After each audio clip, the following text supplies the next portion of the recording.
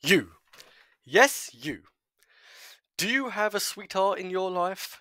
A person whose heart you want to make flutter? A crush who hasn't spotted you in that tree yet? Well, good news! You can try your hand at romantic poetry. Now, what is poetry, you may ask? Well, it is really quite simple. You put word in order to make sound good. Poetry has been around ever since 2500 BC, with the first ever poem being entitled Hymn to the Death of Tammuz. Romantic. Now, poetry has been around for a long time, and during that time it has made many a heart skip a beat. But there are a few facts that people tend to miss. Firstly, did you know poems don't have to rhyme? In fact, the aforementioned first ever poem didn't even rhyme. Yet it was super freaky, with lines such as, I will drink your fresh milk. But where do you begin when writing a romantic ballad? Well, let's start with the following line.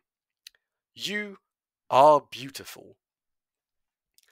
This line is renowned throughout time as what you say when you like someone, but it is a bit bland and overused. Let's spice it up a bit. First, we need a comparison. After all, what is beautiful for an ant is hideous for a person, and we don't want to compare anyone to an ant. So let's take an example of something everyone agrees is beautiful. You are as beautiful as the moon. Great job! We can stop there, or can we? Just comparing someone to a big rock is hardly enough to make the person of your dreams run away into the sunset with you. So, let's switch up the placements of the words. The moon is as beautiful as you. Now we stop.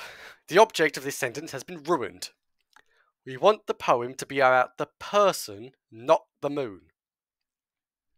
The moon is jealous of your beauty. Much better.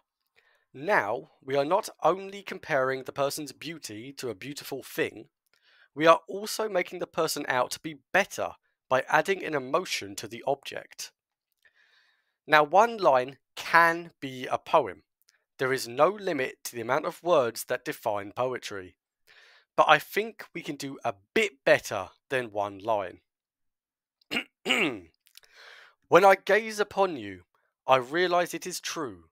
The moon is jealous of your beauty. This comes across a little weird. We need to personify the moon more.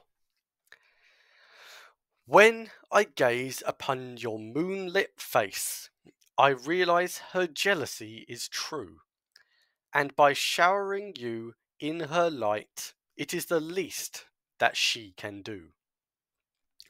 Now I know, I told you that poems don't have to rhyme, but I couldn't help myself. So, how's it changed and how did we get here?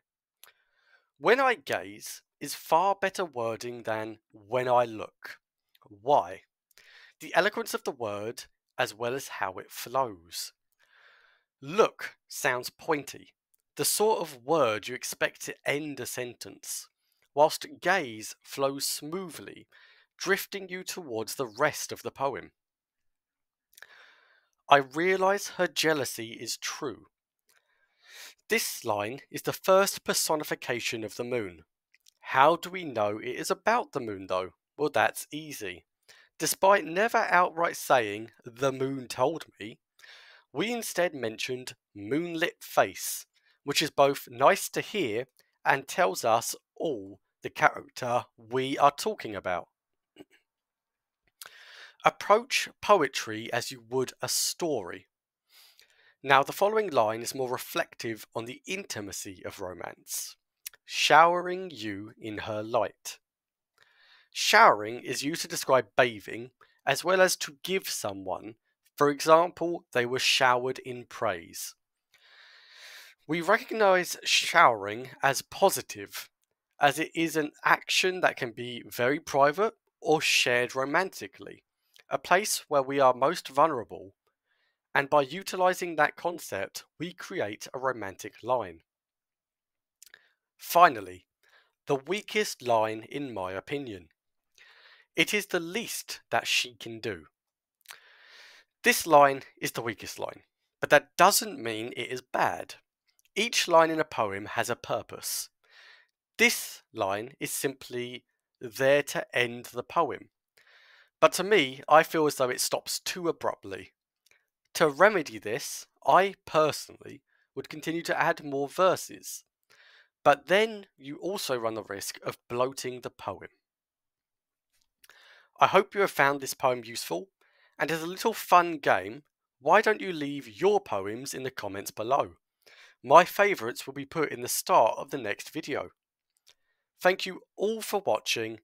Don't forget to hit that like and subscribe button, and I will see you all in the next video. Goodbye for now.